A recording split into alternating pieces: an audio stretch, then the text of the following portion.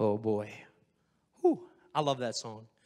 I knew that was coming this week, so I've been singing it all week. So I've been looking forward to. You guys didn't know it was coming, but I did. So be jealous. No, I just want to say welcome. Thank you guys for joining us. Thank you for coming. It's good to see everybody. It's good to see people in our overflow section. I never look over here. I realized that the other day. I never wave at you guys. Hi guys. I'm glad you guys are here too. I just want to say, if this is your first time here, I just want to be hopefully not the first one, but I do want to say welcome. We're glad you're here. It's good to see you guys. And I just have a few announcements before we continue in our worship and giving. But we don't have much going on. We have emergency action team. We have a meeting today after service. So if you are on that team, which you'll know if you are, we're just going to have a quick meeting right over here in overflow right after service. Next week, mark your calendars. Sunday morning, Sunday night, and Monday, we are having a revival meeting with Robbie Mitchell. I think I said his name. Yes. So, but you guys want to be here. You guys will want to be here. It's going to be an awesome time of seeking the Lord. I've never heard him, but the way that Pastor talks about him, I know it's going to be awesome. So you guys want to be there. And I just want to encourage you guys, as I do every week, we have Bible studies throughout the week. If you are not a part of a Bible study, you either need to get into one of the current ones or you need to talk to somebody about starting one. Because as I was over here worshiping today, I was thinking about how important that is. And I was talking to somebody in the church, one of our leaders in youth. We were talking about something we're going to start doing in the youth of meeting together and having what's life groups. I'm blowing the secret, but we're going to start that. And here's why. As I was talking to leaders, she said, I realized that every meaningful relationship I have, I got in a Bible study. I got in the coming together outside of this. It was those moments where I have built meaningful relationships. So I'm telling you guys, coming on Sunday mornings is not enough. If you are depending on this to be fed and you're not thinking about it any other time of the week, you're missing out on so much more that God has for you. I was thinking about that as we were worshiping. We're supposed to do that every day. In Acts, when you read the book of Acts, the church was not what they did, it was who they are. Church was supposed to be at the center of everything, and I feel really strongly about that this morning, that you should make it a point to be here every time the doors are open, not legalist, but because I'm telling you, Sunday morning is not enough. So tonight we're having a prayer meeting, and normally when we say prayer meeting, people go, that means we don't have church tonight. No, we have church tonight. You want to be here because I'm telling you, as we come together as a body to call out on the Lord, he will hear our prayers, and he will move in our midst. I believe that, and you should want to be in that. We should have a new thirst, a new hunger. That's why we're having a revival. That's a new hunger, a new thirst for him. That's what we're about. So I encourage you, get in a Bible study. Be here Sunday night. Be here on Wednesday. Make every effort you can to be a part of everything going on in the life of the church, because you'll be blessed. You'll be encouraged, I promise. And that's all my announcements. I kind of went on a rant, but but I'm passionate about it. I want the best for you because I know the Lord has so much more than just a Sunday morning service for you. He wants to be in every aspect of your day. He wants to speak to you tomorrow morning. He wants to be with you as you go to work. He wants to do all those things, but we have to be intentional, aware if the ushers want to come so that I'll move on. Everybody's like, oh boy, he's excited this morning. So, and as we do every week, we're going to take up our Sunday morning tithe and offering. And last week, I talked about how this was worship. This is worship. So when you give, don't think about it as like, the Bible says, give generously and give with a joyful heart. If you're giving this today and you feel like I'm twisting your arm, don't give, because I'm just encouraging you. Give with a joyful heart, expecting that the money that you give today will be a blessing in the kingdom. Give today expecting that what you give, somebody will get saved because of that. Somebody will be encouraged. That's how we give today. Give expecting a kingdom return. All right? Father God, we come before you in the name of Jesus. Lord, we are thankful for what you did. Lord, you are our living hope. You are not dead, but Lord, you rose again and you are alive forevermore. So Lord, you're our living hope. And today as we give because of how greatly you've given to us, Lord. I pray that this offering would be a blessing to the kingdom, and as we give, that we would give with a joyful heart and an expectant heart that you are going to use our money for more than we could ever use it for. And Lord, we ask it in the mighty and powerful name of Jesus. Amen.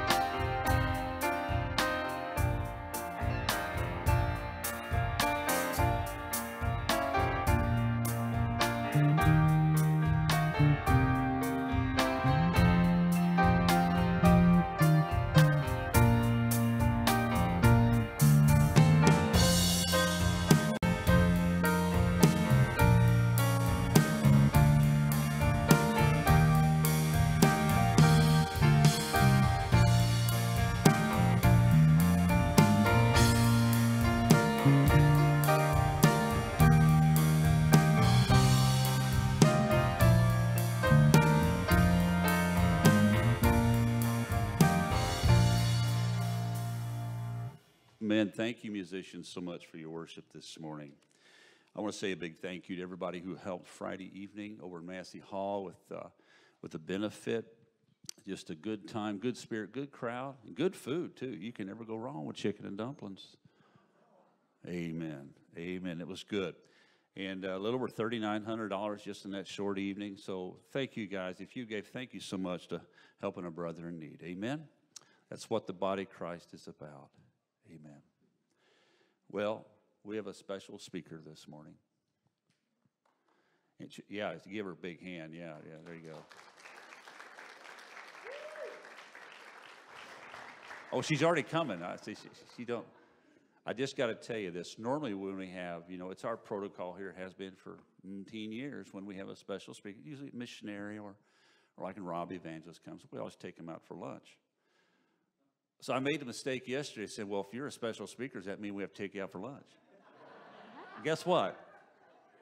We're going to the Mexican restaurant. So. That's her favorite. My beloved wife this morning is going to speak to us. Amen. I'm not down up here, Dave. Good morning. Good morning. Good morning. Can everybody hear me okay? All right. Well, today is National Women's Ministry Sunday, and each year the Assemblies of God designate a Sunday to children's ministry, youth ministry, missions. The theme for this year for the National Women's Ministry is She Abides, and ladies will be seeing that throughout the year in some of our other meetings. We want to just take the time to say thank you to all of you women out there for all that you do, for your roles in ministry within the church, and for all that you do outside the walls of this church. Women are by nature multitaskers, and we wear lots of hats, and we manage lots of details. Whether you are male or female today, and regardless of your age, each of you has a sphere of influence that is uniquely yours. Whether it's with your family members, your friends, your co-workers, each of you are valuable in the work of the Lord. And whether you know it or not, all of us need to be fully equipped in the tools that God has for you. So I'm going to tell you, most of you probably know the programs that are here, but just to kind of go over that again, we have Sunday Night Sync, which is usually the third Sunday of the month. And that just gives us an opportunity to be in a smaller group setting, to study the Word, to pray together, to build relationship. We have WOW Bible Study, which I heard Pastor Ben just talking about Bible study. That is on the second and the fourth Tuesday of every month, and we're just about to begin a new study. We have prayer on Tuesdays at 10, and typically we have outreaches, although last year was not a typical year. And I hear there are some ladies who want to meet together to form a Healthy Living God's Way class. So I think that's a great idea, but I just had some points here. If walking and cycling were really as good for you as they say, those postal workers would be immortal. Yeah. If whales swim all day, eat only fish, drink water, why do they still have a lot of fat? If rabbits run and hop but only live 15 years, and a tortoise doesn't run, does nothing, and lives for 450 years, what's wrong with that picture?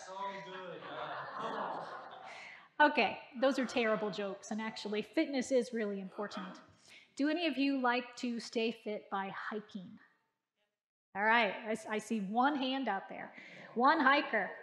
So our first real home, when we came back to Steelville the first time, was on the bluff above the Merrimack River, and it had a beautiful view. It looked up over the river like 3 times. It was the perfect place for hiking. And before we started having kids, I would come home from work and take off and hike almost every day.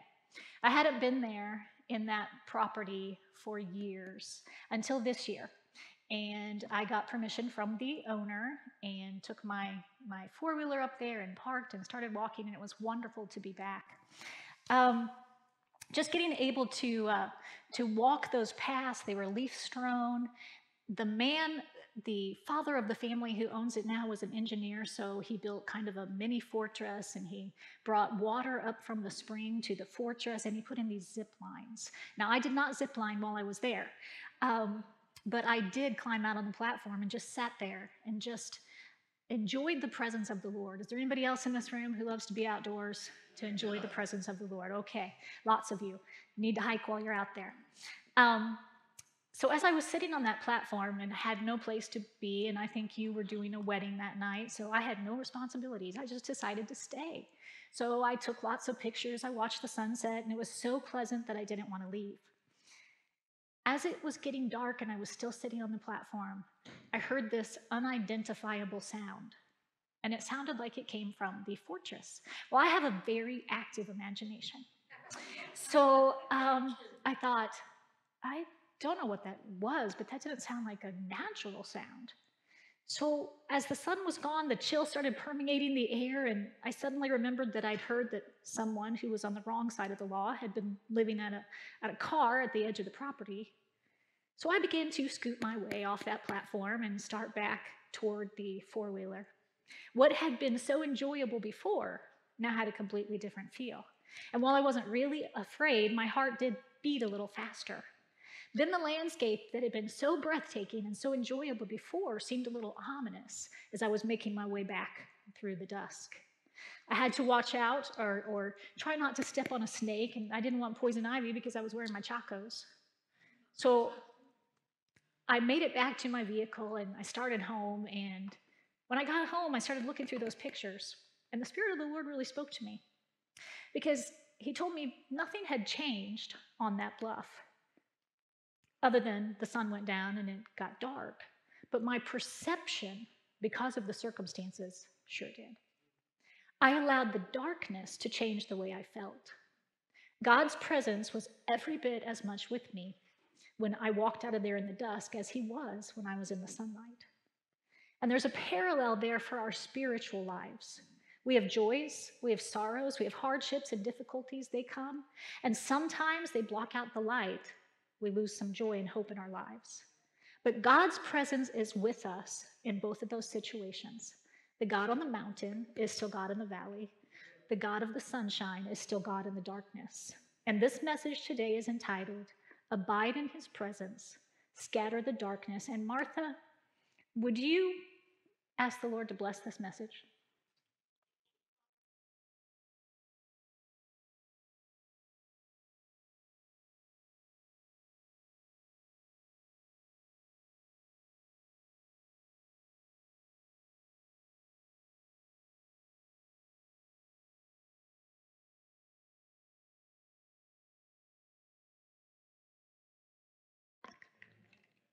You know what would have been really made a big difference for me as I was walking out of there? A light. But I didn't have one, and my cell phone battery was about dead. In this life, though, we have something to light our path, and it isn't dependent on batteries, and that is the Word of God.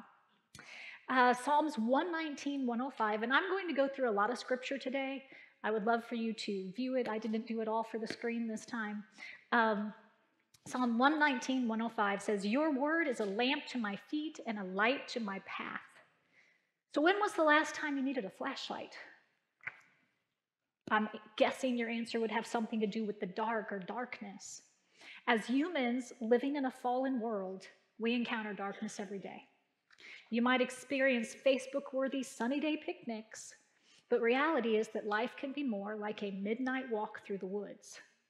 On any given day, you encounter more darkness than you do truth, both internally, which is what the enemy throws at you and what your flesh wrestles with, and externally, with all that is going on in this world that we live in.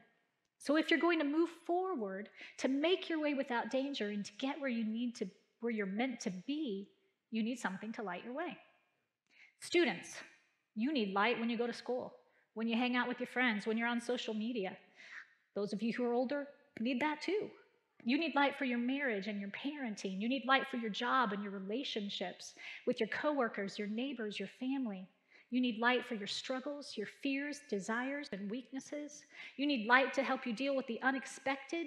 You need light to cope with new difficulties that emerge. You need light when you've been wronged.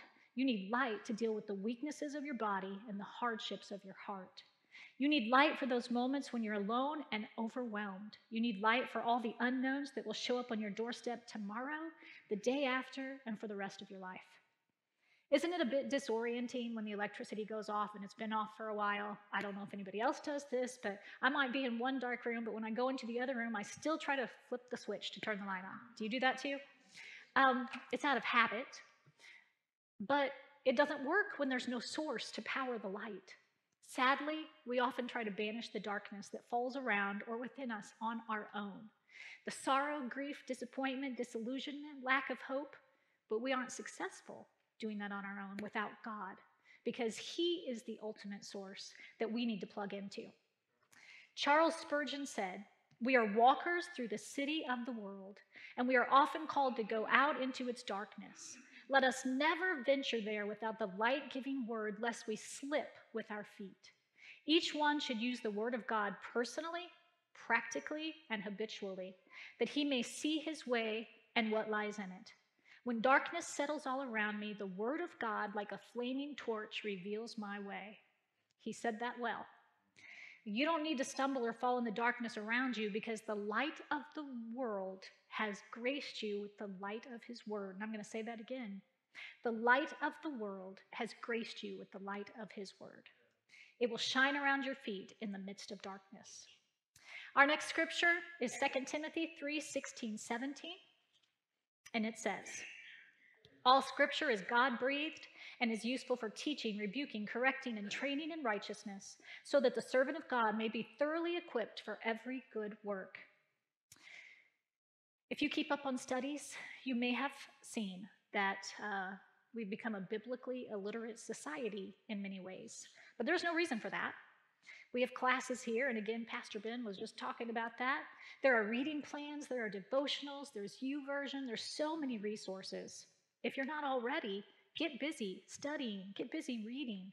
Read his word and let the Holy Spirit interpret it for you. You'll gain wisdom, understanding, knowledge, strength, peace, joy. You'll be comforted, guided, inspired, equipped, kept from stumbling, and your life will be illumination in the darkness for others who are in their own darkness. So get out of the darkness and abide in his word. Point 2, now that we're going to abide in his word, point 2 is have hope. That song we did today, we actually had looked at, I don't know, probably a year and a half ago. It's a wonderful song, and I just really wanted to do it today because he is our living hope. Proverbs 13:12 says, "Hope deferred makes the heart sick, but a longing fulfilled is a tree of life." Now, we just talked about eliminating the darkness with the light of his word. Now we want to talk about using those promises that we find in his word to place our hope in the Lord. All of us could agree that it has been a challenging, difficult year, and that's probably an understatement for many of you out there.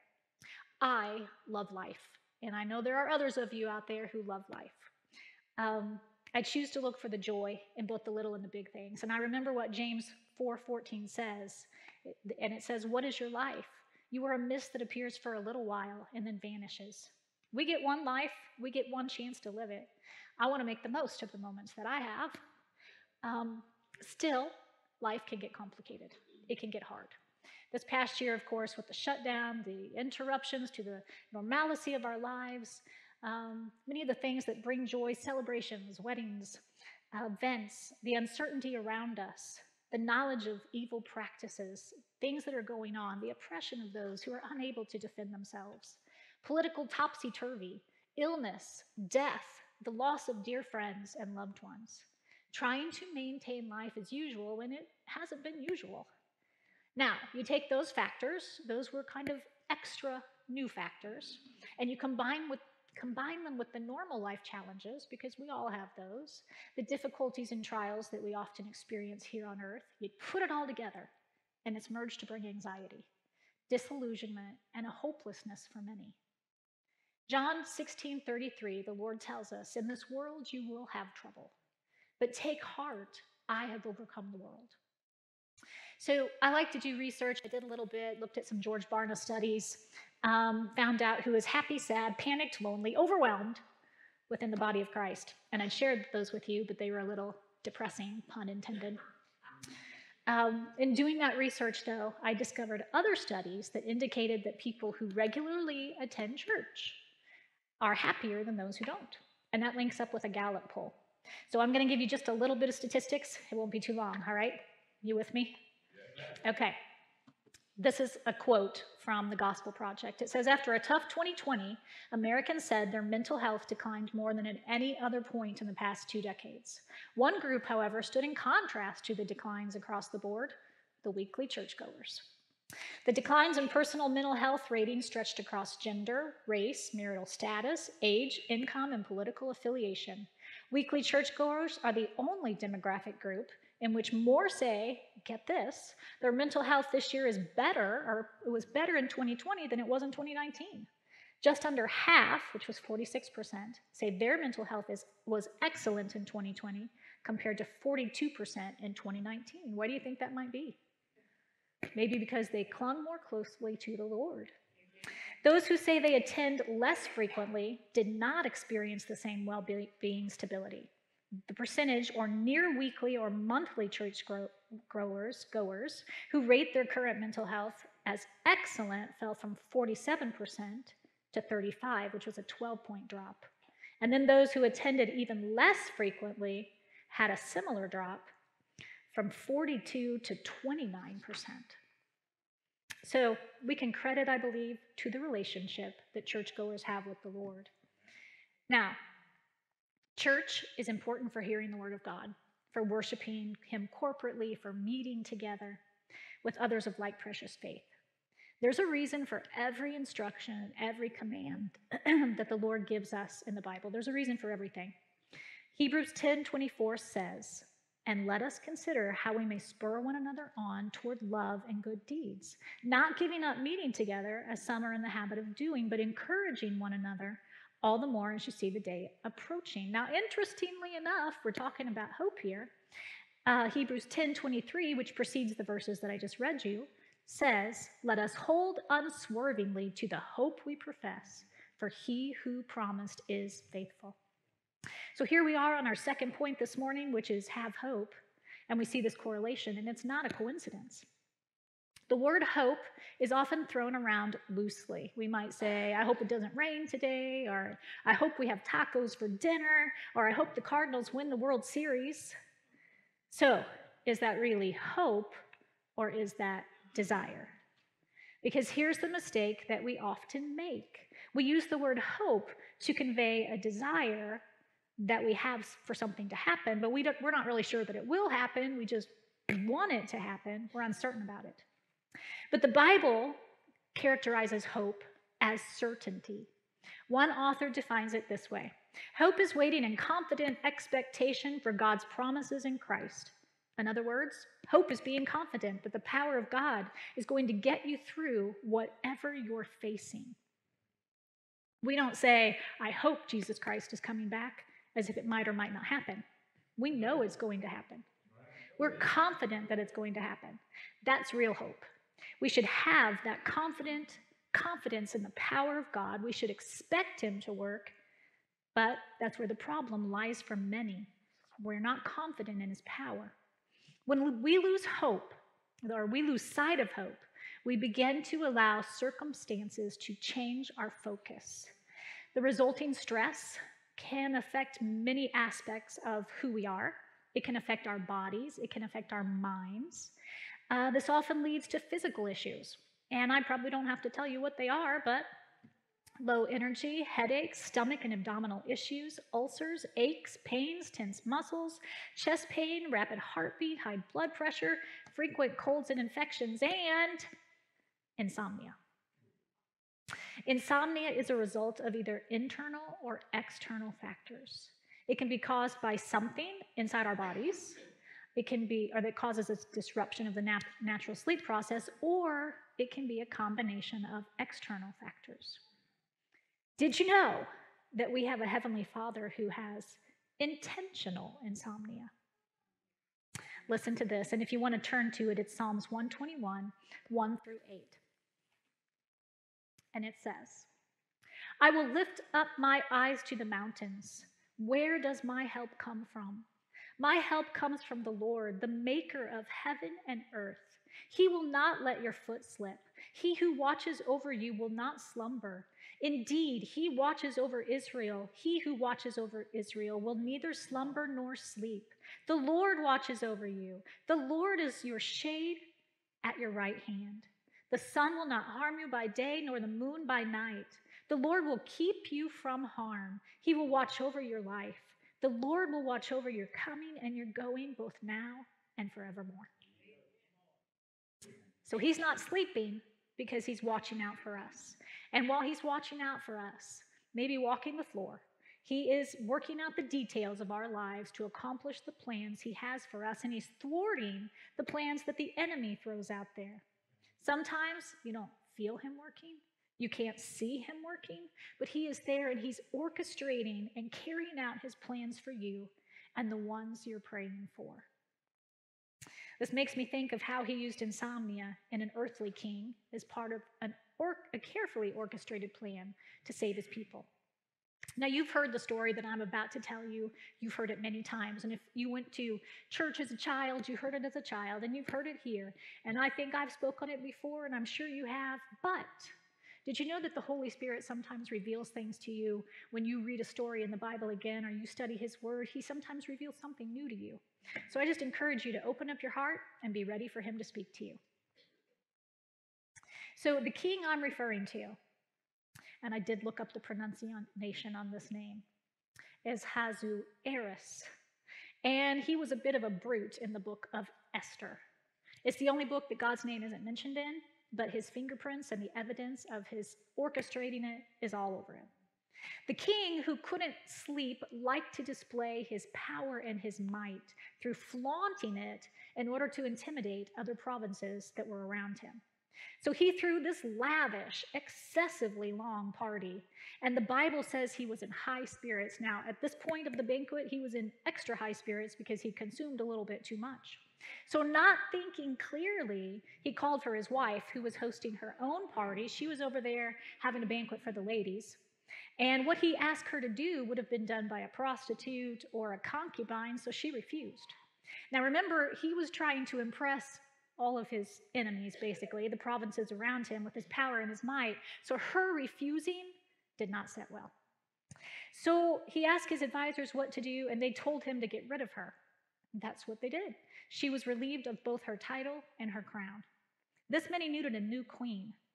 Those same advisors came up with what seemed like a harebrained idea of scouring the kingdom for the most physically attractive women.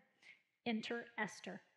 This young woman, under normal circumstances, would never have been considered for a queen. She was an orphan who was raised by a cousin Mordecai. Her guardian, Mordecai, was a Jew who had some favor within the kingdom, skills or talents or something that set him apart, that he had favor with them. He advised her not to let them know that she was Jewish. And as the Lord planned, she caught the favor of one of the palace consultants, the beauty consultants, who then began to instruct her in beauty tips, and she was chosen as queen. Now, this probably would have been a hollow victory for her. I mean, it doesn't seem like this king was a very good guy, probably wasn't loving in nature or kindness or affirming or instilling value, but the Lord was going to take care of her. Shortly thereafter,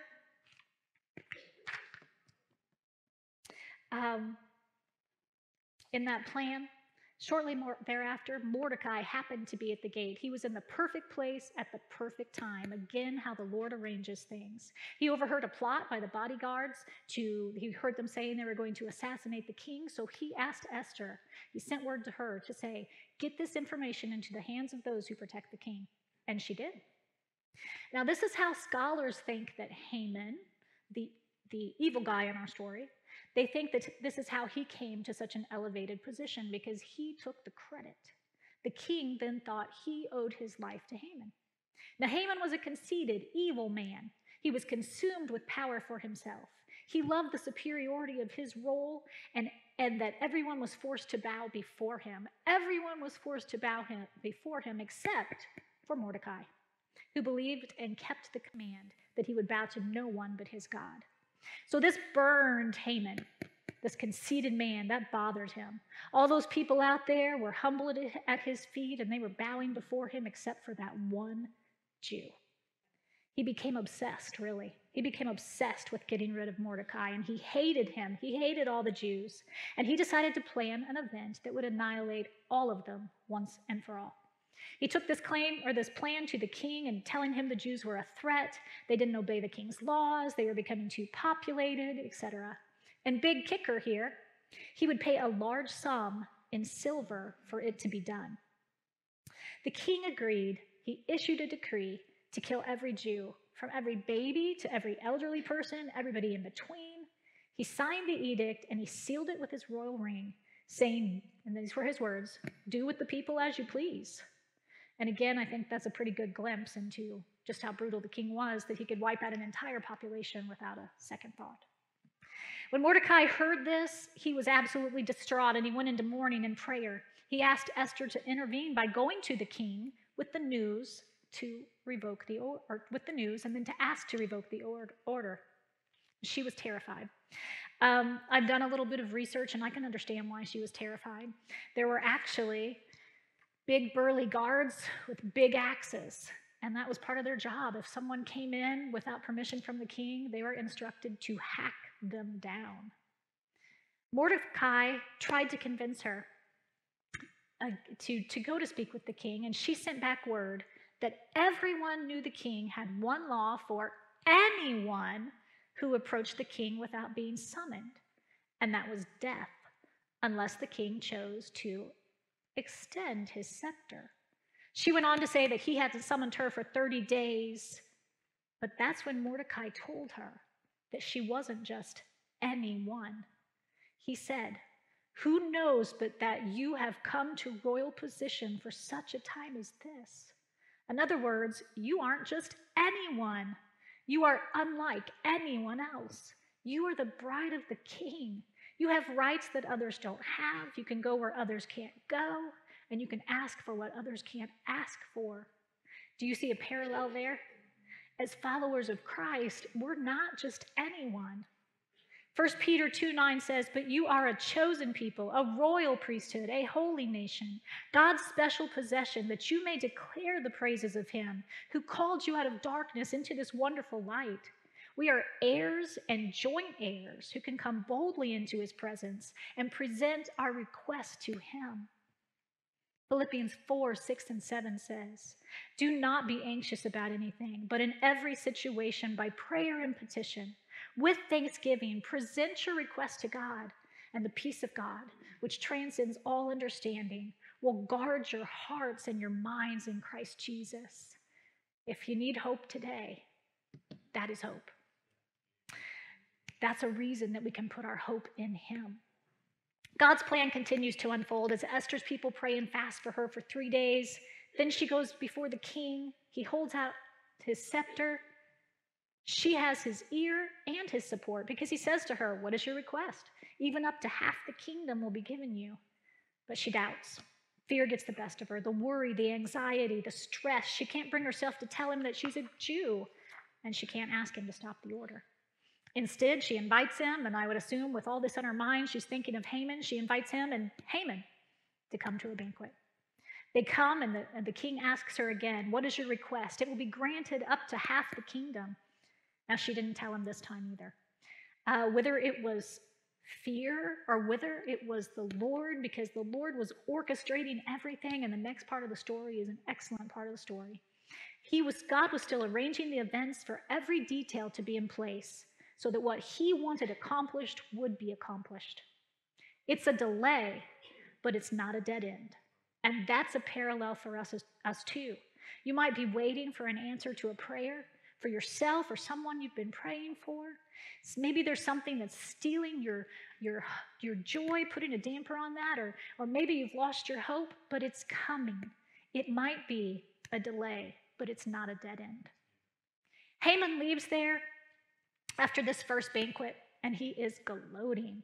His ego has just been fed, and his head has swelled, and he thinks he's just so happy. He's the only one who got invited to the first banquet, not once, but twice. He's going to get to go again, just him. He couldn't be happier. Until, and this is just kind of funny, I think, he's headed out of the gate. He's just like on cloud 9. Everybody's bowing, and then there's Mordecai. Oh, it just gets him. When he gets home, he has, if you read the text, he summons his friends too. He's bragging to them. He's bragging to his wife, and he's bragging to his friends about how rich he is, how many sons he has, how elevated his position is, how he's the only person invited to accompany the king to Esther's banquets.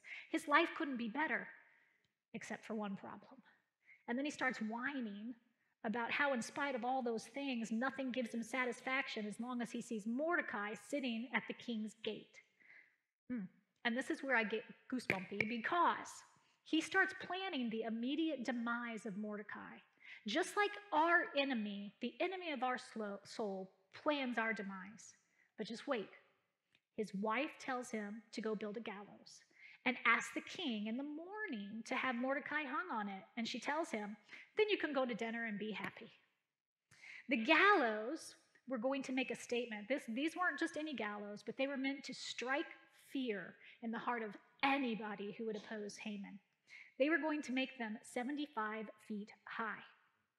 So that was overkill for sure. That would have also taken a while, so he got a crew to start work right then and to work through the night.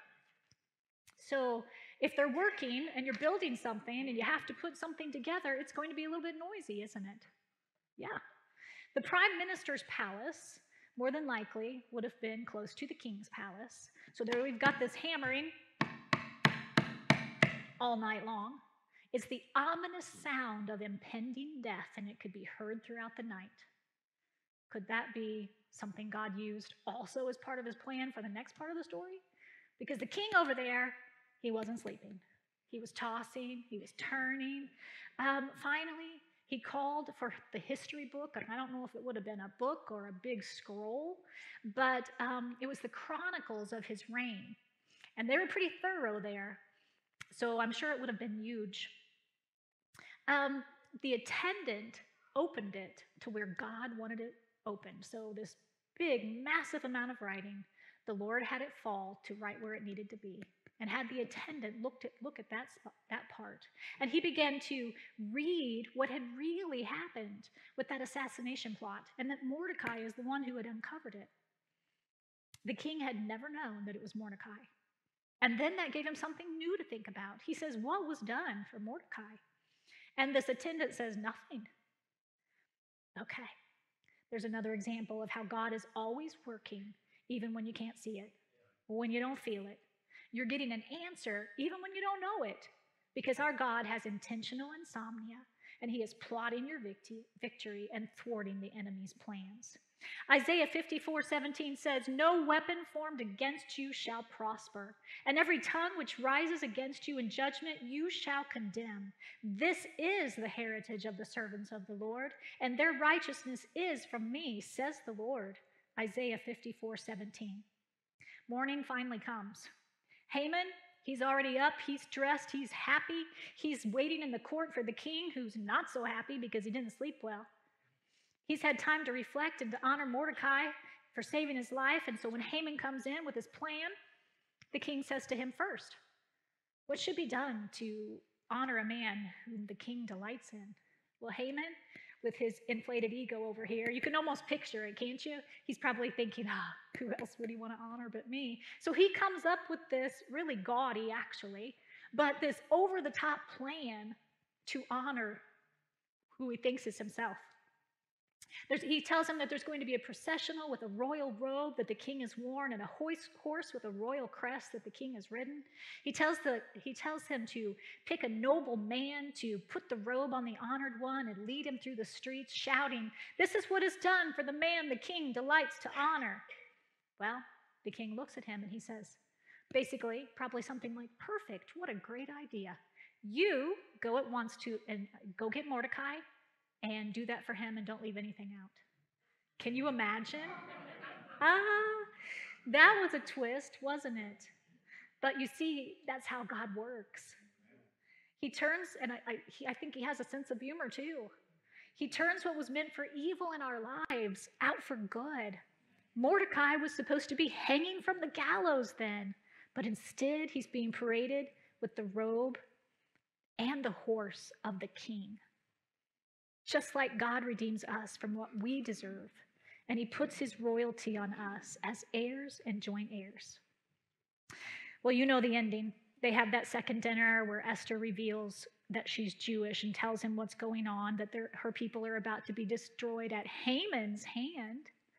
The king, who already didn't have a good night's sleep and already probably was pretty grumpy, he's trying to figure out what to do. I mean, this is his right-hand man. He's trying to make his decision when Haman then falls on the bed of Esther.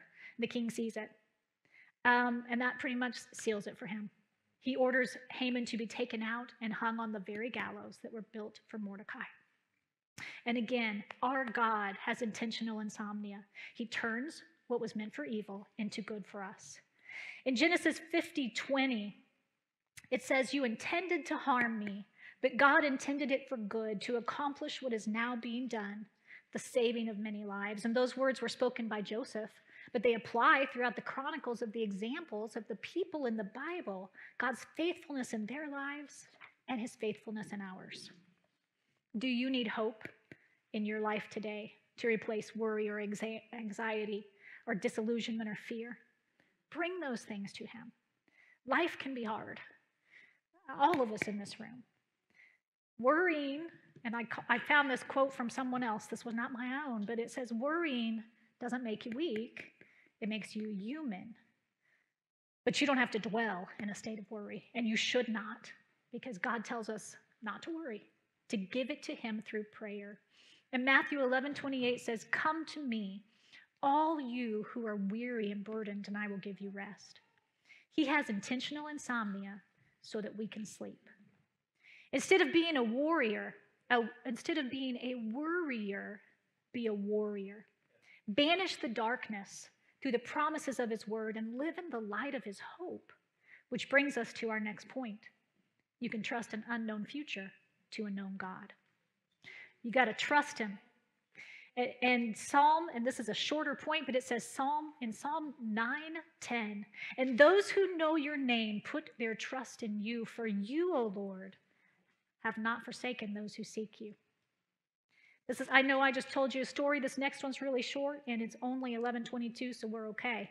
I'm just going to talk a little bit about how faithful God was to David. And in this trust him, we're going to talk about how you encourage yourself in the Lord. So David, as you know, the Lord had been so faithful to him, and there's the stories of him killing the lion and the bear, and then Goliath. Imagine that. This little boy and big Goliath. But now as an adult, David is at one of the lowest places in his life. Saul had been relentlessly pursuing him in a murderous jealousy. David had aligned himself with the Philistine king and trying to stay out of Saul's clutches, but it wasn't a good thing because the Philistines didn't serve God. And basically, David had 600 men. He'd been given Ziklag by this king who, in trade, he was a mercenary for the king. He really wasn't where he was supposed to be. Does that make sense? Have any of us ever been where we're not supposed to be? Yes. Well, he actually aligned himself with them, and he was going to go into battle with them against Israel because of what's going on with Saul, but the Lord stopped it, and he stopped it by doing this. one of the other Philistine rulers got angry and basically said to him, or said to the other rulers, if he goes into battle with us, what's to keep him from turning on us? So they sent him back. Now, when I said it's at a really low point, not only has he been running from Saul, not only has he not able to be home, but he gets back to the home where he and his 600 men were living in Ziklag. And this is from 1 Samuel 30, 1 through 6. It says, 3 days later, when David and his men arrived home at their town of Ziklag, they found that the Amalekites had made a raid into the Negev and Ziklag, and they had crushed his town and burned it to the ground. They'd carried off the women and the children and everyone else, but without killing anyone.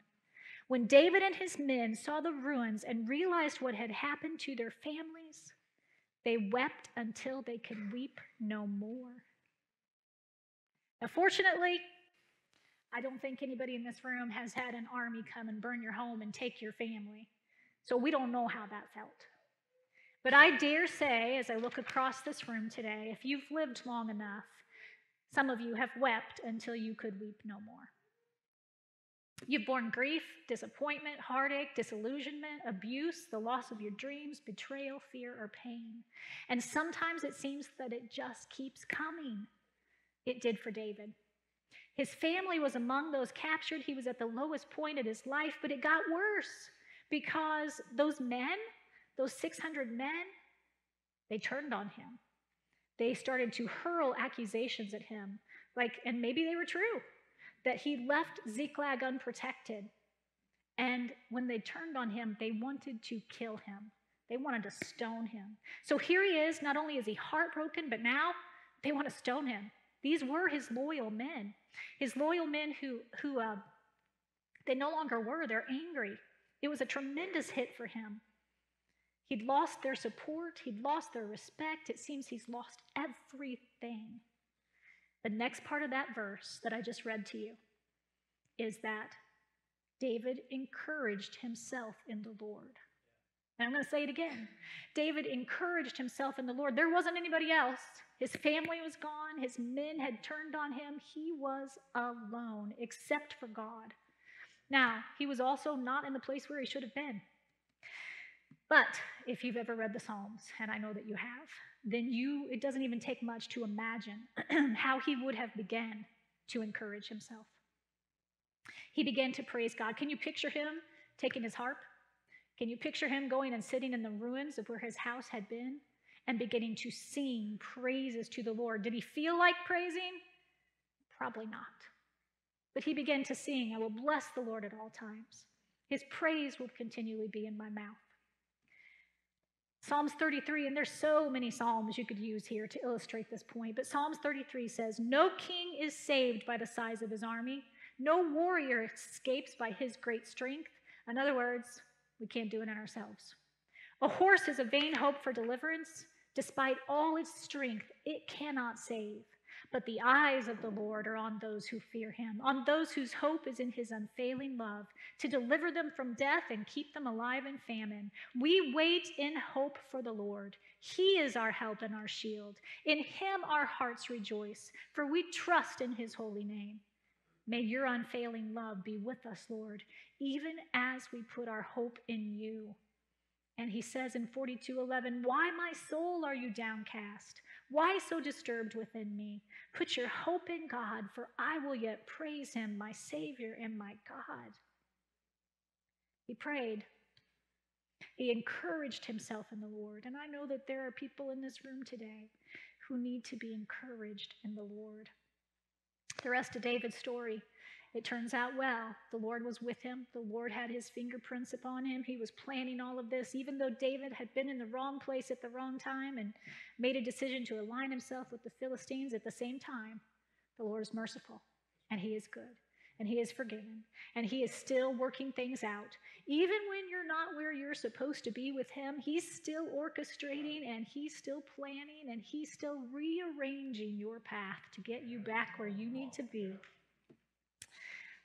Here's the rest of the story.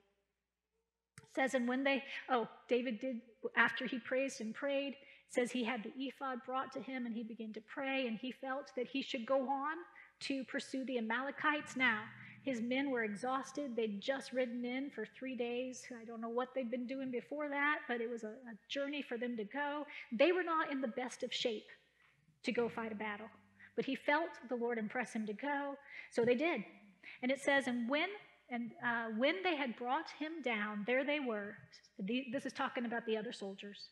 They're spread all over the land, eating and drinking and dancing because of the great spoil which they had taken from the land of the Philistines and Judah.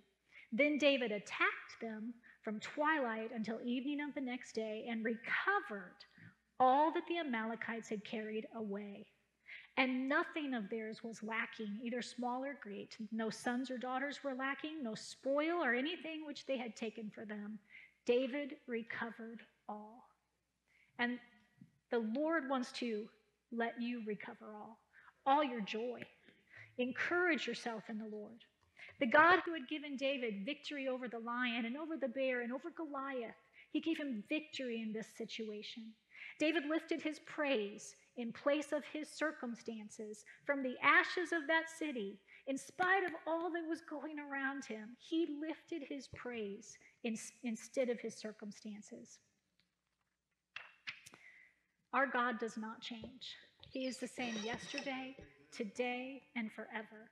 No matter your circumstances, God is above it. He is sovereign, and he is seated on his throne today, and he has intentional insomnia. He's called you to scatter the darkness from your life that would distract or disrail you. You don't need to live without hope. You don't need to live in fear or worry. Claim his promises, as we talked about in that first point. Read his word. Claim his promises. Apply them to your life.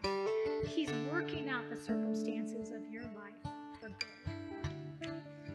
And I asked them to come play a song because David, he was a psalmist and a lyricist and a singer. And he encouraged himself in the Lord. He began by singing and praising.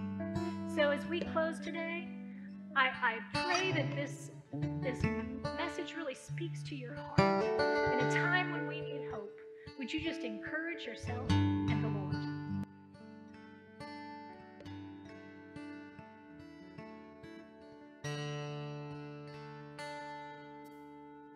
You are here, moving in our midst. I worship you. I worship you. You are here and working in this place. I worship you. I worship you. You are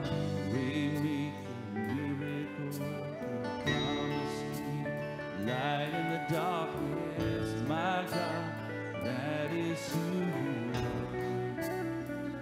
you are. You are waymaker, miracle worker, promise keeper, light in the darkness, my God, that is who you are. You are here and touching every heart.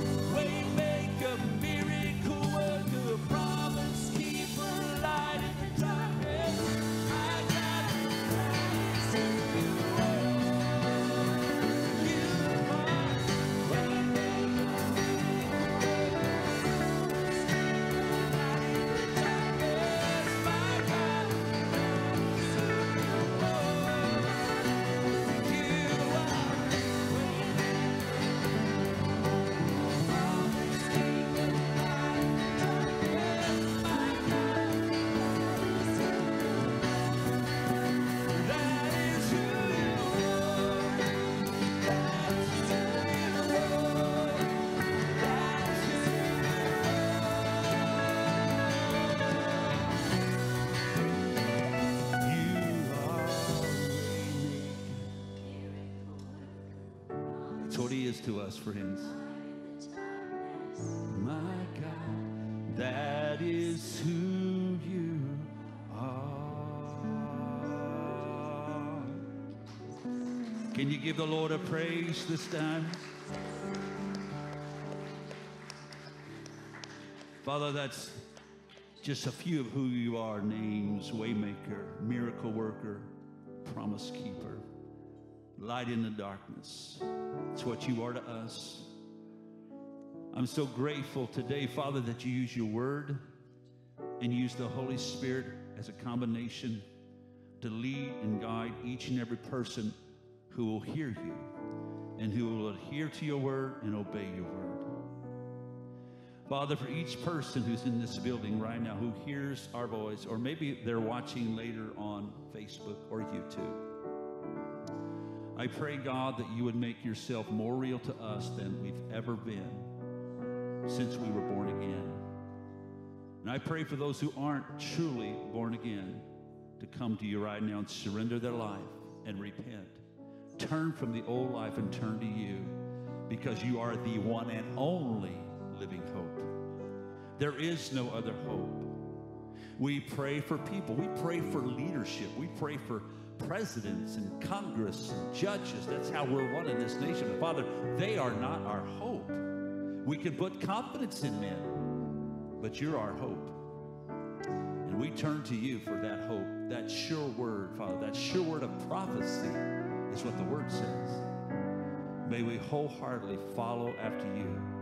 May we find our passion in knowing and loving and serving Jesus Christ. And we do it by loving, starting right now, by loving one another.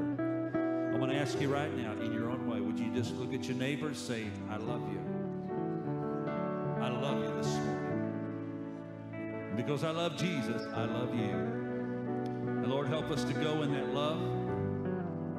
And help us, Father, to do what you've called us to do in this earth. Every moment of every day. May we take your spirit, may we take the presence of God and your word and move out each and every day and be ready to give a reason for the hope that lies within us. Speak to us to go, to speak to this one and this one, to live, to bless others, to give, just like Jesus did. We love you today, Father. Thank you for each family member, one here today. Bless their homes.